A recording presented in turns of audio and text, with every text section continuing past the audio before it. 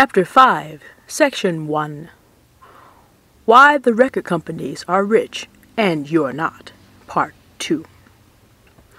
By now, having been through Chapter 4, you may be thinking that there are a lot of powerful people in the music industry who are out to get you. And if you are a student of history, you know that workers over the centuries have been abused in many instances. So the difficulties that you face belong in a larger context, and the larger context is a correct understanding of the nature of business in much of the capitalist world. The Freedom Guide is not going to revisit any of the usual economic arguments. We care neither for Adam Smith, being the father of capitalism, and Karl Marx, who is credited with being the father of communism.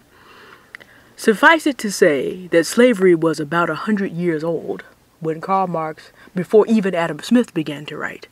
And even before that, there was something we discussed in the Middle Ages. From Chapter 3, we discussed about nobles and kings owning all the real estate. The people that they had on the land in Europe were called serfs, but at this time not much business existed. Corporations, which is the way we think of business today, and global commerce, the way we think of business today, arrived at about the same time as colonialism and chattel slavery. Now, this is not going to be a word-for-word reading of Chapter 5, so if you want more detail about the rise of the corporation, I recommend to you to read Chapter 5 for yourself. And there's also a wonderful book by Garrett Sutton. In Own Your Own Corporation, he describes the rise of the corporation to the late 1500s. But this is also at the same time that both white and African slaves were being imported to both North and South America. Much of the labor that produced sugar, tobacco, cotton, coffee, rice, chocolate, gold, and silver, which were the very first things traded by the earliest corporations. Much of the labor that produced those things was unpaid labor. Today we call that slavery. Every February you may hear in passing that African Americans living today are the descendants of Africa that were bought to North and South America as slaves. Needless to say, much of their labor made having a plantation or a company in the United States profitable. The use of free labor from many sources, Native Americans, Africans, and also European white slaves, is the basis for a lot of the business that we see today. The system is used to having free labor. More detail will be available in your reading of Chapter 5. But if you ever wonder how the music industry is set up so that musicians don't get paid, now you know. That comes from the music industry's big brothers in big business. There is one very specific example from African American history that you need to understand exactly how the music industry works. At the end of the Civil War, we celebrate that slaves became free at the end of the Civil War.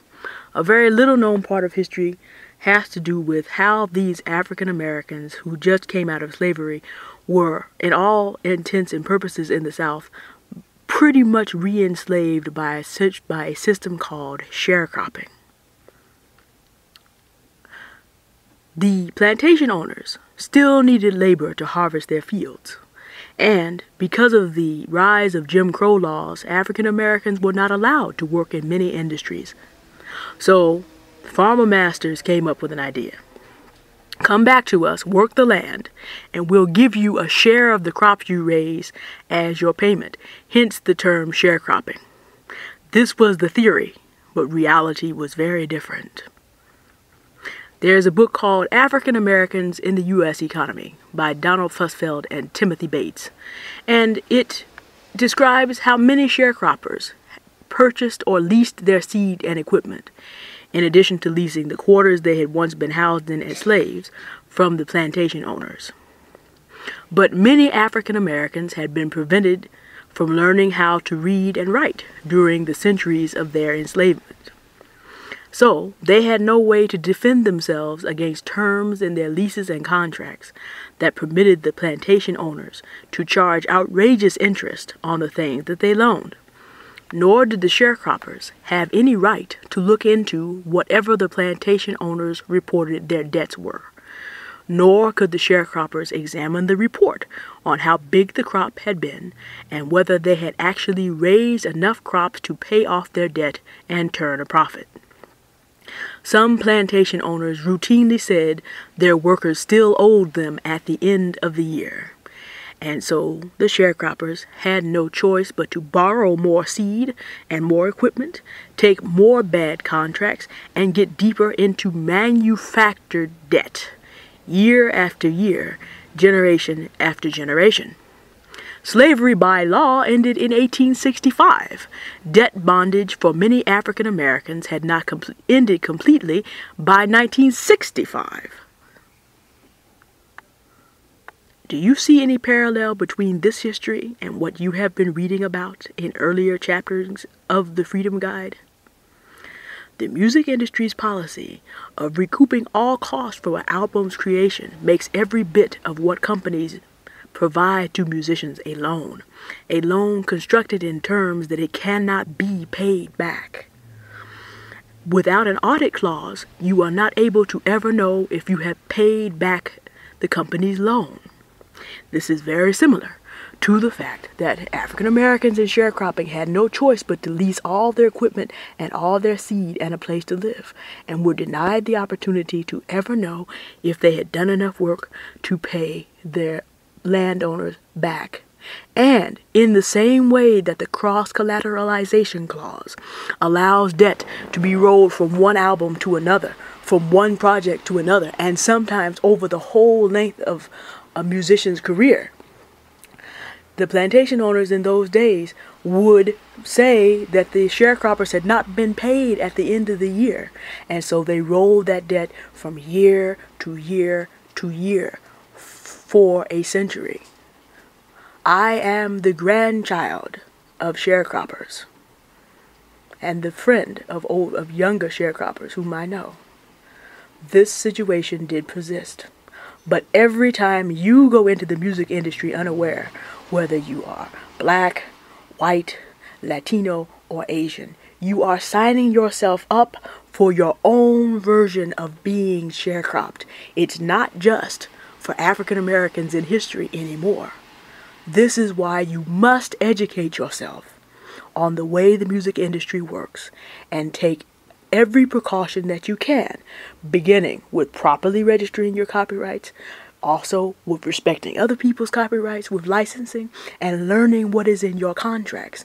As an African American, I do not wish on anyone any part of the experience of my ancestors. If you do not understand what you are getting into as a musician, you will have part of that experience, because you will be tricked into working for free.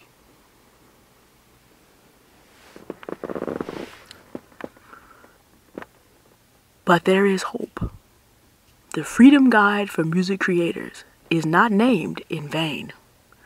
Musicians of all backgrounds and interests are finding ways around offering themselves up as ignorant victims to the big music companies. Just by reading this book, you are helping yourself avoid becoming another source of free labor to enrich the many music business owners who would like to exploit you. Take the time to understand what has been presented here.